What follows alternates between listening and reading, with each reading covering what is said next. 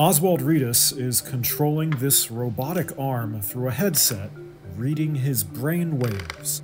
The 68-year-old suffered a stroke back in 2014. It paralyzed him on his left side, and he couldn't speak. After years of therapy, he can talk again, but his motor skills are limited. Smells good, though. I can't go into my backyard without my brace on. And I can't do anything like normal men do, like changing the air filter in my AC unit, standing on the ladder. I can't do any of that anymore.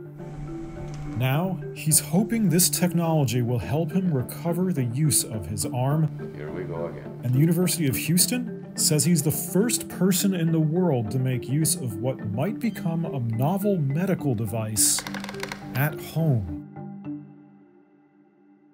The device, from the University of Houston and TIRR Memorial Hermann Hospital in Texas, is undergoing clinical trials.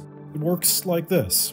When the headset detects that Reedus wants to move his arm, it moves the robotic limb, but not entirely. He still needs to make an effort with his own arm to complete the motion. Repetition is key. The headset's designers say those calls and responses between the brain, the body, and robotic movement help rewire a stroke victim's brain to gradually regain control of their limb.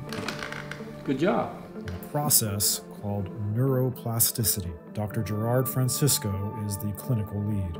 Therapy is still the most important way that we can help people recover from a stroke.